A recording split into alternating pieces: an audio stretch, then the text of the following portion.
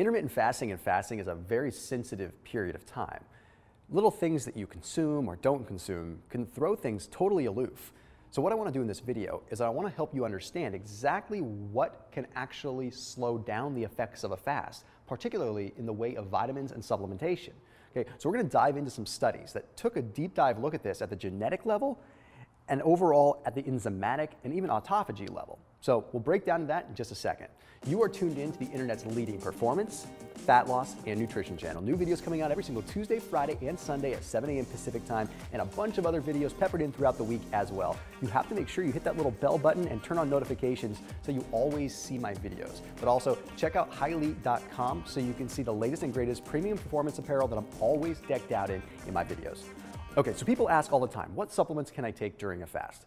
I think the easier way to address this is what you absolutely should not take during a fast. So what we're going to do is we're going to look at a study that was published in Rejuvenation research. This was a really cool breakdown. What they did is they took a look at 24 participants over the course of 10 weeks. Okay, so it was a 10 weeks random crossover study, so a randomized crossover study. So what they did is they broke them down into two separate periods of time. For one period of time, they did just intermittent fasting. For another period of time after that, they did intermittent fasting with the addition of antioxidants in the mix. They took vitamin C and they took vitamin E. Now, over the course of both of these test periods, they consumed 175% of their calories on their non-fasting day and 25% of their calories on a fasting day. And they fasted every other day. So trying to make things super simple so everyone can track here, participants fasted every other day. So it was like one day on, one day off. And at the end of all of it, they still consumed a net neutral amount of calories. They didn't want to have any weight loss coming into the equation here. They purely wanted to look at genes and overall antioxidant effect.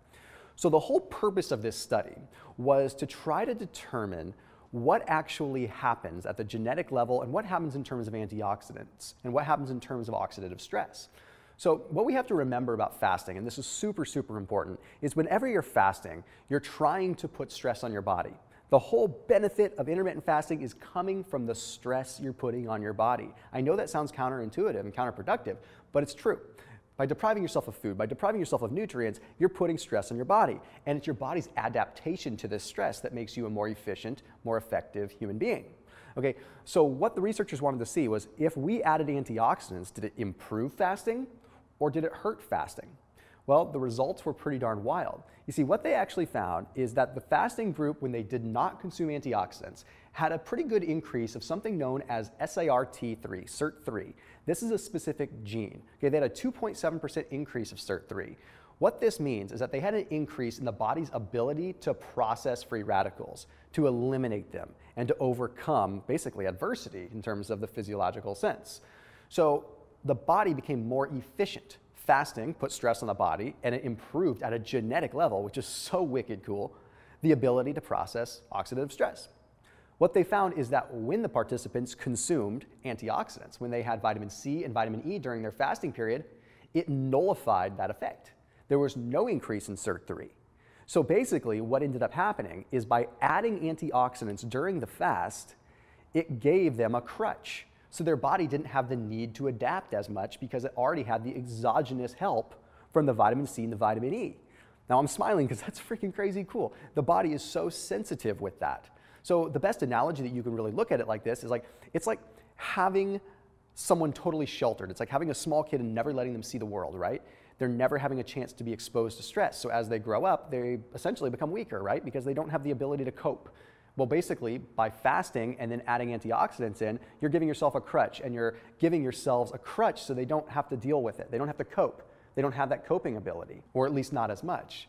So when we look at that, we realize that reactive oxygen species, while fasting, is actually good to a degree. So researchers at Cambridge University wanted to dive a little bit further. So what they did is they took a look at adding a few other things to the mix when people were fasting. They looked at trehalose, which is a kind of sugar. They looked at rapamycin, adding that into the mix. And then they looked at adding an antibiotic into the mix. Okay, this is where things got wild. They were looking at the autophagy effect. They wanted to see if antibiotics and things like that actually affected the body's ability to induce autophagy, to actually start the cellular repair process. Well, guess what?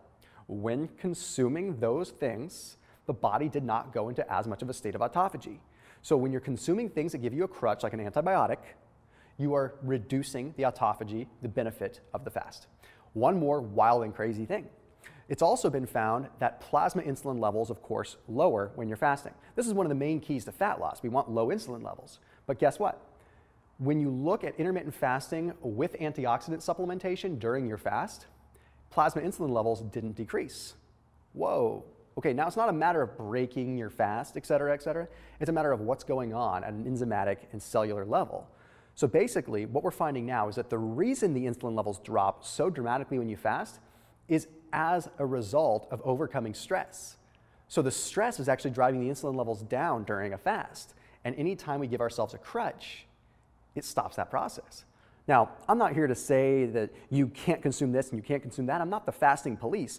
I'm just a purveyor of information. And that's all I'm trying to do is just put good processes out there and put good information out there that's going to help you get the most out of your fast. So take supplements or don't take supplements. I don't personally really care, but I do want to give you the information that you can use to get the most out of it. So if you're going to suffer through a fast, it's a little bit difficult, you might as well be getting the benefit. As always, keep it locked in here on my channel. See you in the next video.